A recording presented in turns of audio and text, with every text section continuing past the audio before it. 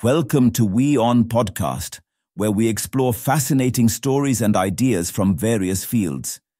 In this episode, we explore how a terrifying beast crossed Pangea by walking more than 11,000 kilometers to escape extinction. Dinosaurs are not the only predators that have walked the Earth. Nearly 252 million years ago, when Earth witnessed the Great Dying Mass Extinction, a beast continued to survive and thrive during the 200,000 years that followed. It was the Permian extinction, and the animal was a terrifying predator of the era called Inostrancevia.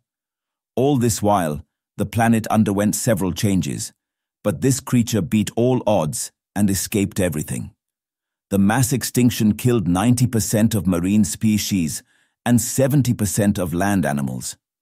But Inostrancevia, a saber-toothed creature, escaped unscathed. It traveled from its original location to avoid the catastrophe, researchers say. Scientists have believed that it only lived in Russia, but paleontologists have found that it traveled to South Africa, as fossils in the region indicate. It was a form of survival instinct for the creature, as life around it ended. Inostrancevia was not a dinosaur and lived way before the mammoth creatures. Nevertheless, it was no less than the dinosaurs, with its sharp teeth and unique skull shape.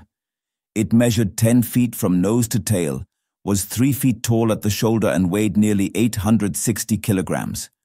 What made it the best predator of its time were its teeth, which were almost 5 inches long. It could cut through it right prey instantly. The predator also had extremely long legs, bigger than any other creature of the time. The Inostrancevia belonged to the Gorgonopsia family of ancient animals called proto-mammals or therapsids.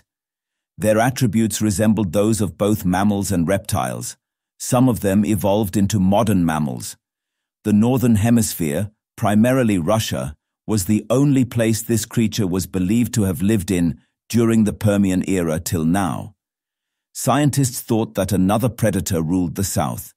However, around 14 years ago, they found fossils in South Africa in the Karoo Basin. Over the years, they put them together and realized it belonged to the Inostrancevia. This proved that the beast migrated during the Great Dying, traveling a whopping 11,265 kilometers across the supercontinent of Pangea to avoid going extinct. Scientists are now trying to understand how it survived the arduous journey during a mass extinction event. Thanks for tuning into this incredible story. If this episode resonated with you, don't forget to hit the like and subscribe button for more captivating stories to come. Stay tuned.